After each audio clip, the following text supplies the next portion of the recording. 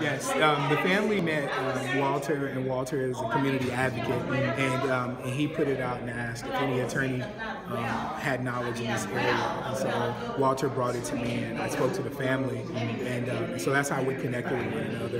And I've worked cases like this before, and so that's how I arrived here. And I've worked a lot of discrimination cases and sexual assault cases on college campuses, on high school campuses, and it's the language is shocking and appalling. And if you haven't opened it up, talked to experts, talked to counselors, you don't know how to educate a 16 or 17-year-old properly so that they don't do it again. And you just end up accepting it. You end up making a statement that it's acceptable behavior. I'm a brother, I'm African American male, so of course it's an issue that hits home for me.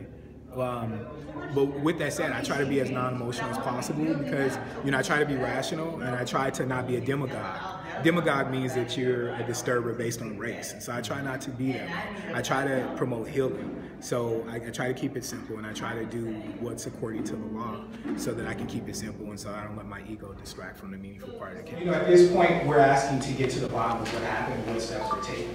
So it's a very straightforward.